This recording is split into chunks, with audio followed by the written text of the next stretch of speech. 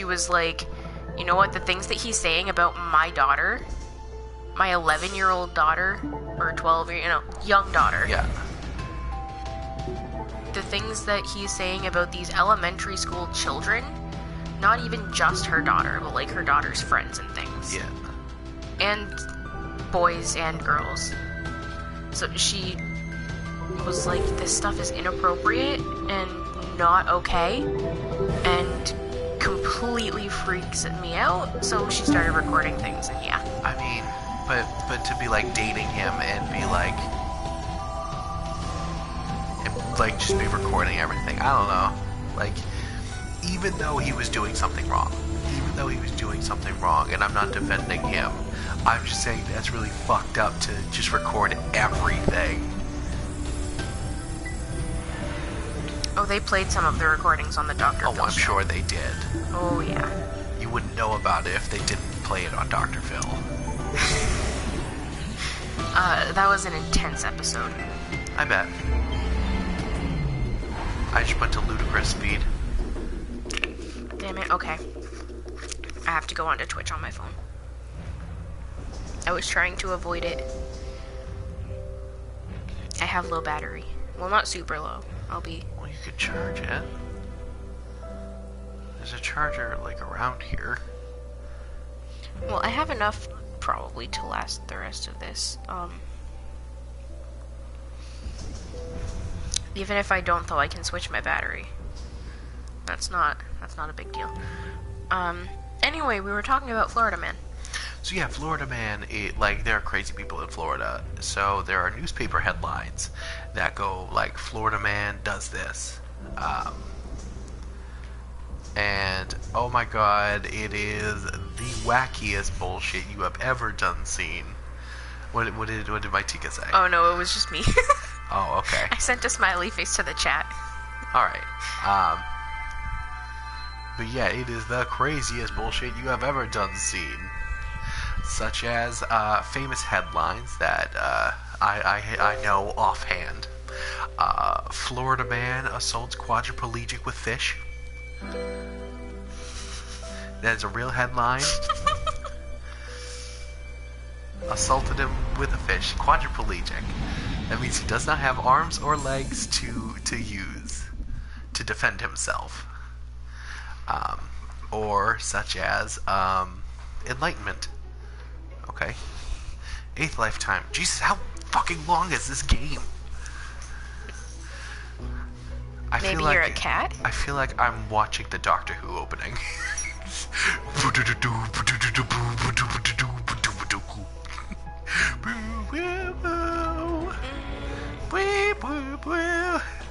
Like, it's not as swirly. My ankle cracked. It's not as swirly, but you get what I mean, though. You can see it. I see more of 12's opening, but yeah. It's still Doctor Who, but... Why do you have to nitpick? Why do you have to nitpick? Because I didn't say specifically 13s, or 12s, or 11s. There isn't a 13 yet! Will you stop it with this? I will not. I politely decline. Fuck out of here. Not to mention, Capaldi is leaving. Yeah, but he's technically still the Doctor. As of right now, he is still the Doctor. I don't work in technicalities.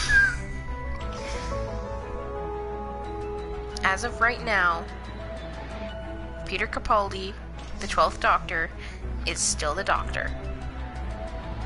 Oh god, this is so mind-bending.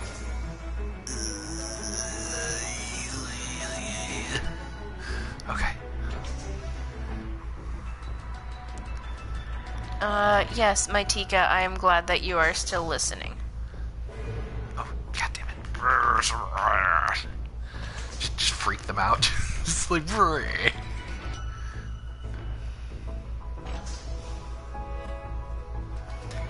feel like this will be a fun time to mention hedgehogs. Florida man admitted to hospital because of hedgehog in butt. Am I right? Am I right? Is that what it is? So at my house we now have 2 hedgehogs. Cyndaquil, and Star-Lord, also known as Peter Quill.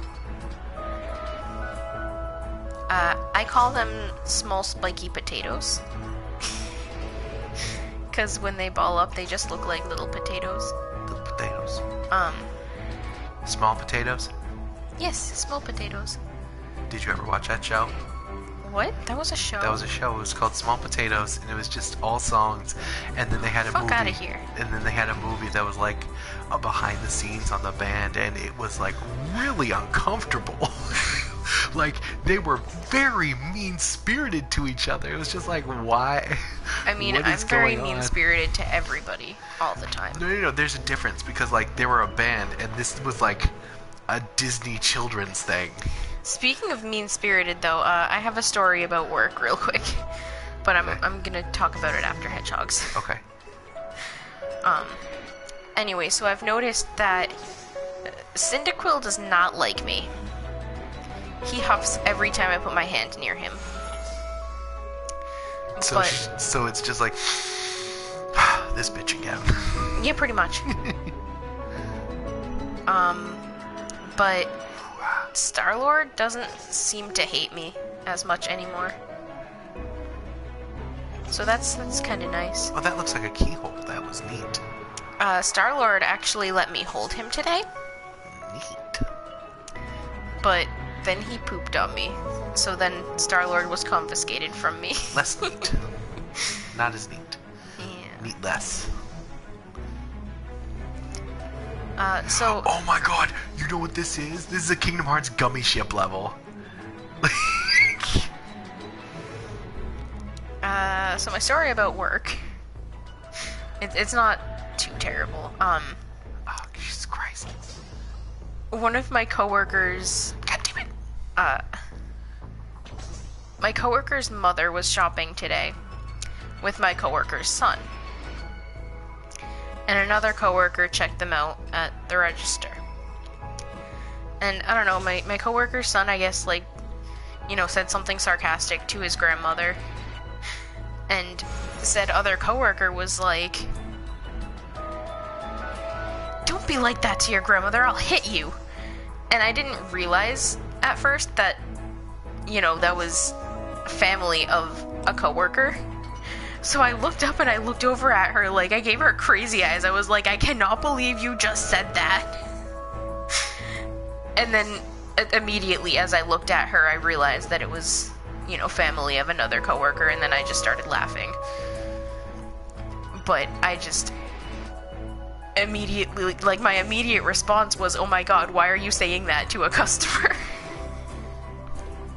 I mean, somebody's gotta stand up for the grannies that won't stand up for themselves.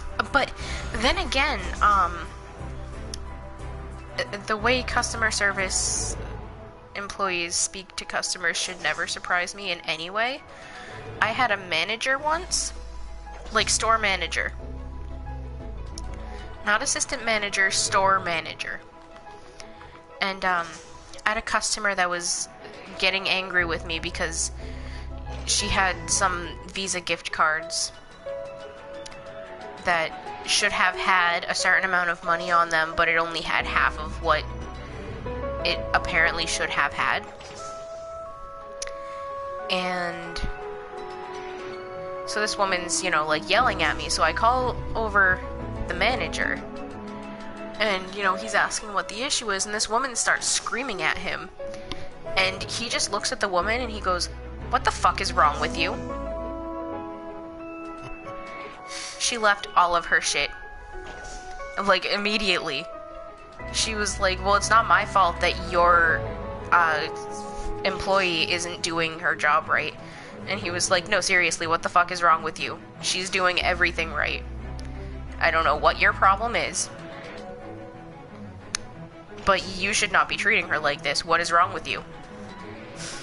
And pretty much at that point, she just kind of left all of her stuff. Walked away, left all of her stuff. But, I mean, act like a bitch, get specked like a bitch, I guess. I could understand why the manager acted that way, but also did not find that... No, this was not at my current job, my Tika. This was at the job that I had before my current job.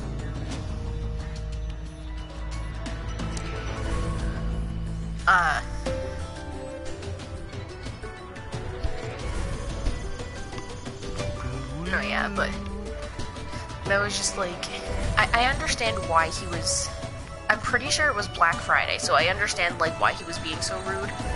But then like my next 4 customers commented on like, I wasn't expecting your manager to, you know, act like that, but I'm very glad that he defended you. Yeah, me too. Well, yeah, one customer actually made a comment saying that they thought that the woman was going to jump over the counter and get physical. And not in the good way. Let's get physical. I wanna get physical. Okay, whenever I hear that song, all I can think of is the Glee version. I don't remember what the context for the Glee version was. All I remember was Sue Sylvester made a video of herself doing that song. I believe that. It was a Madonna song, right? Because I remember she had a thing with Madonna. I think so.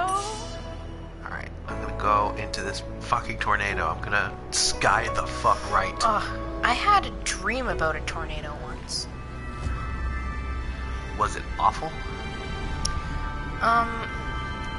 Well, in my dream, I put my pet rodents all in the basement of this house that, like, was not even my house, mind you. And then the house lifted off the ground.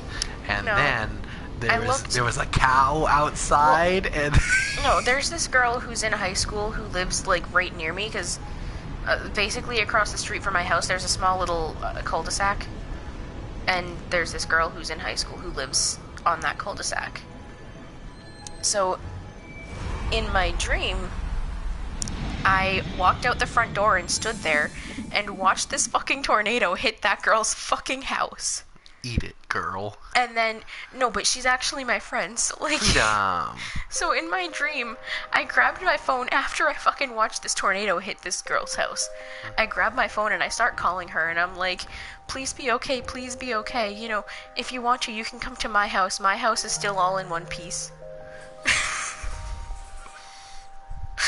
I'm like... How fucking sensitive of you. I'm such an asshole in my dreams. Ooh, I feel like this is the last one. Because I know I'm recognizing these shapes. These are from all the last ones, all the previous ones. But that's the kind of dream that I have, like, a lot, honestly. Just a tornado where you're an asshole to other people. I'm not usually an asshole, okay? I mean, you're saying it, not me. You're like, yeah, I have this dream all the time. I'm like, but, like, you have a dream and you're like, hey, if you want to hang out, you can hang out at my house that's not destroyed awfully. I have dreams often about, like, natural disasters. Yeah, I think we all have those times in our lives where we're just like, or I mean, I know I did growing up. I had a lot of fire dreams. Fire was a constant thing where I was led to believe, like, because, you know, like, people are like, oh yeah, stop, drop, roll, stop, drop, roll. So I was expecting to come more in contact with fire over the course of my life. Have I ever told you about the time that I lit my kitchen on fire? No, but I feel like you're about to. How about that? Well, I was making hash browns, but I was like, it was the first time that I ever made them, so I was reading the package instructions on the frozen hash browns. Okay. And I had put some oil in the pan. Oh no. Oh no. Oh, darling, you did not start a grease fire, did you? And, I freaked out because it was bubbling, so instead of placing